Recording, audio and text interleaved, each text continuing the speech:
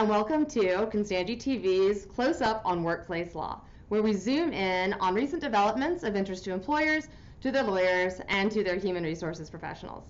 I'm Leigh Tyson, and I'm a partner in Constangy's Atlanta office. So, 'tis the season to be jolly, but 'tis also the season to get sued if you're an employer who hasn't paid attention to the potential risks and liabilities that can come from your workplace holiday party. So here to talk to us today about some of the darker sides of having fun is Gary Wheeler. And Gary is a partner in our Jacksonville, Florida office. Gary represents employers in all sorts of workplace disputes, and he also provides training to employers about workplace issues. And we're excited to have him. So welcome, Gary. Thank you, Leigh. All right, well, just to start us off, can you just sort of give us an overview of what kind of legal issues can arise at all in connection with a holiday party? Sure. There are four primary risk areas. The one that probably scares employers the most is risk associated with drunk driving and other alcohol-related incidents. Another liability is under the Fair Labor Standards Act for time spent at holiday parties sponsored by employers. In other words, do employees have to be paid their regular wages for that time, or don't they? And with consumption of alcohol and looser inhibitions, there's always the possibility of harassment. Finally, one concern that many employers have is how to have a workplace holiday party that includes employees of all religious faiths or of no faith. Can an employer be responsible for an accident that's caused by a drunk driver after their party? If a drunk driving employee, can an employer be responsible for that sort of thing? Sure.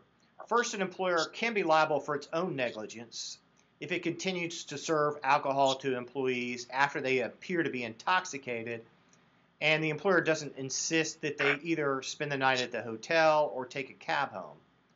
But an employer can also be what we'd call vicariously liable if attendance at the party is within the course and scope of that employee's employment and the employee has an accident.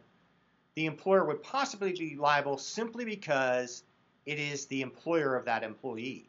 In other words, the employer could be liable for these circumstances even if it didn't do anything wrong. That gives us a nice segue into the Fair Labor Standards Act. So does an employer have to pay employees for attending the holiday party? It could be, say, if attendance was mandatory or if the employee was performing some type of work at the party. For example, either serving punch, setting up, or cleaning up.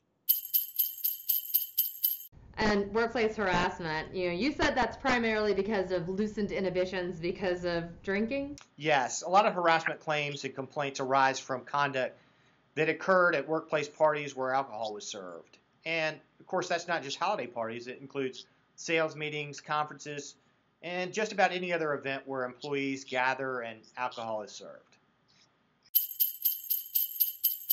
Moving on to religion, what's the inclusiveness issue there? Does that mean no Santa Claus? No, I think Santa's fine, and so are trees, bells, and greenery. Okay. What about elves? Yeah, I think they're good too. Glad to hear it.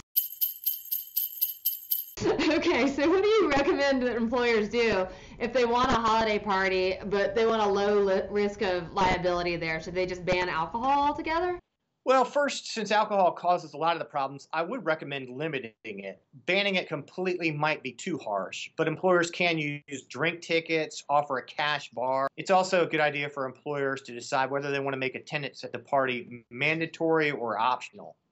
As we've already discussed, making it optional would protect the employer from some types of legal liability, and it would also help employees who don't want to attend for religious reasons or maybe alcoholics and are uncomfortable in an environment where alcohol is consumed.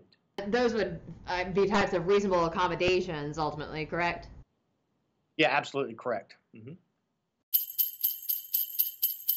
So what if an employer makes all of its best efforts, does everything right, it thinks, and tries to limit its liability in every possible way, but then the day after the holiday party, somebody comes in with a harassment complaint? What should it do? Well, the employer should treat that complaint exactly the same way it would treat any other workplace harassment complaint. Get the details from the complaining party, conduct a thorough investigation, come to its best determination as to what happened and then take appropriate action. The fact that the alleged harasser was drunk or at a party just is not an excuse. So with all these concerns, should employers just simply scrap the holiday party completely? Although the parties have some legal risks, employees often look forward to them and they can be great morale boosters. That point shouldn't get lost in our discussion. If employees take necessary precautions, they can continue to offer this benefit to employees with a minimum of legal risk. I know a lot of my clients will be happy to hear you say that. So Gary, thank you so much for joining us today. Thanks for having me, Leigh. Okay, and that's it for this edition of Close Up on Workplace Law. If you have any questions or comments or suggestions or even ideas for another episode, please feel free to send us an email at constangytv@constangy.com. Thank you again for coming and joining us. Hope to see you again next time. Bye-bye.